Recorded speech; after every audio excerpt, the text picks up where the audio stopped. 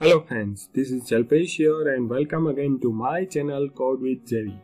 In this video we are going to see how we can highlight the current line in the Visual Studio Code. So in the most of the IDEs, especially JetBrains IDE, we can see like there is a highlighted current line and there is a nice border to it. So I wanted the same kind of feature in my Visual Studio Code.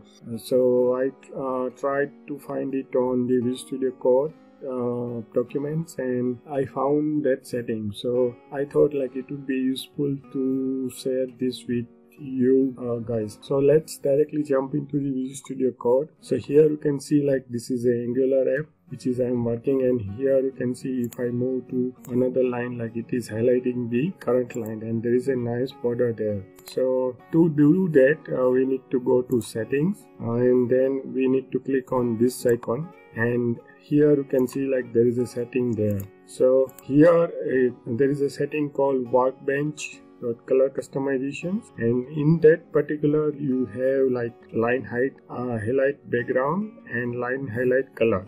So I have put at this color, but you can do choice of your colors. Like if I put the red color there, and it will have same thing with the red color. So you can customize those stuff as per your choice. Now for the dark theme, let me show it to you. So for dark theme I have chosen this color. So now if I change my theme to the default dark, okay, so here you can see like it is like slightly darker than the current background, and like it is providing me the good highlighted lines. So that you can do as per your choice and your likings, and based on that like you can customize your editor. And there are other tons of options available with workbench.colorCustomization. I'll share those things into the upcoming video. So that's it for now, and if you like this video then please do subscribe to my channel. This is the URL for that, and hope to see you in the next video.